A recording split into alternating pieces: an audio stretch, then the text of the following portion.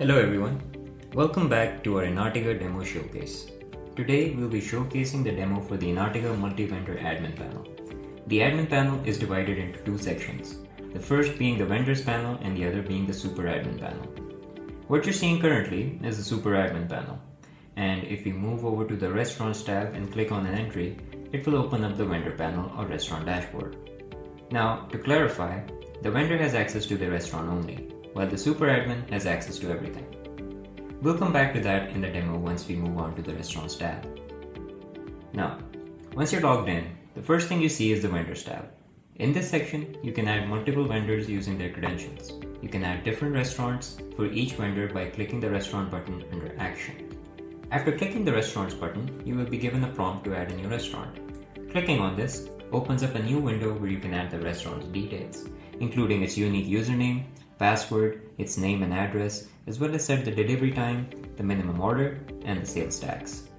You can also choose to toggle it between available and unavailable. You can also upload an image for each restaurant, and once that's done, you can just click on the save button and the restaurant will be added to that vendor. Next, in the restaurants tab, you can enable or disable different available restaurants. You can open the restaurant dashboard by clicking on each individual entry. Here, you can manage the entire restaurant from specific food to the zones that it will operate in.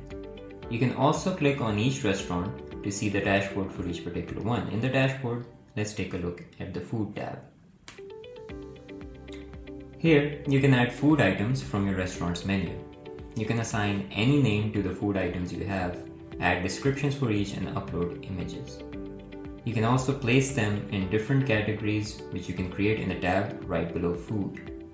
You can categorize food items into different categories as well. Different food items can have different variations. For example, a restaurant might offer a single patty as well as a double patty option for the same burger.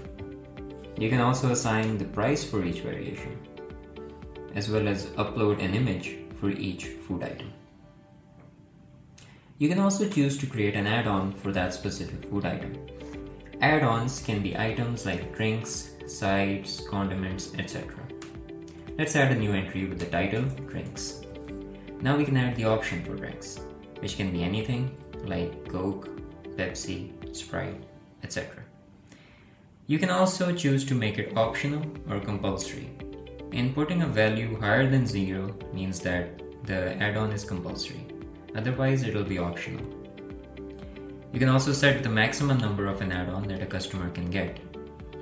Once all of that is done, all you need to do is save, and then it will be added to the list of add-ons available to the customer.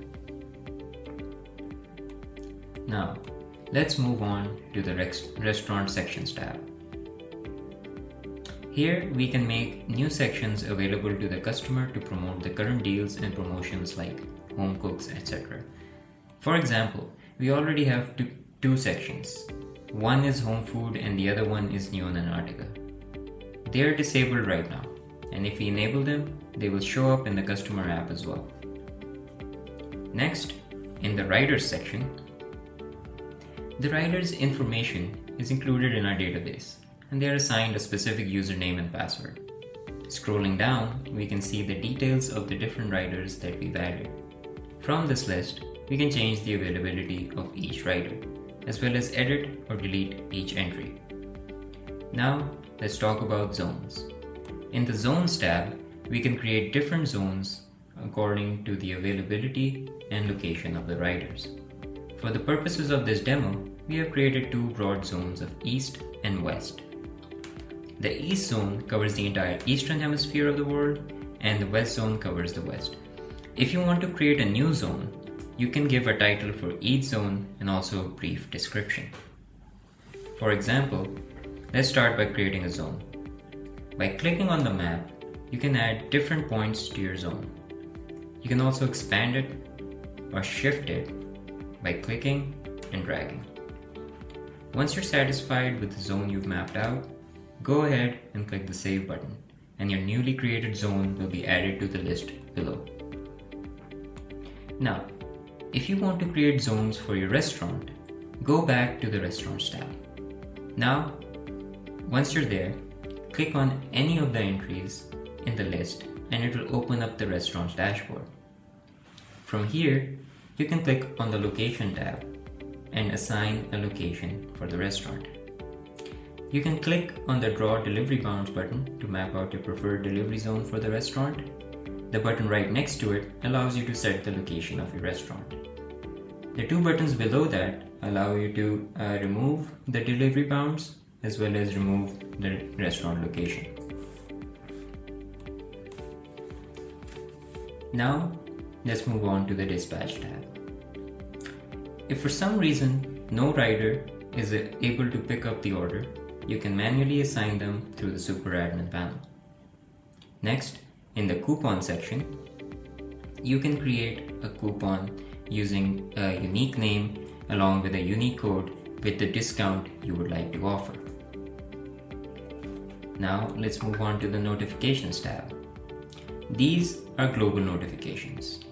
Once you fill in the fields of the title and the body of the notifications, you can then send them out as push notifications that all of your customers will receive at the same time. Let's move on to the Commission Rates tab. In the Commission Rates tab, we can set our rates for each restaurant. This is integrated with Stripe using the split checkout feature. For example, when a customer places an order using Stripe, the restaurant gets a set percentage of their commission, while you get yours. So it's split between the two, the restaurant and the platform. Finally, let's look at the section of Withdraw Request. This section is for the riders. Whenever a customer pays for their order online, the rider's earnings for that order is saved to their wallet. They can retrieve the amount from the wallet by making a withdrawal request. This is manually handled by the platform owners. And that's it for the demo. Thank you for watching and stick around on our channel to make sure that you are up to date with all of the other demos on our channel.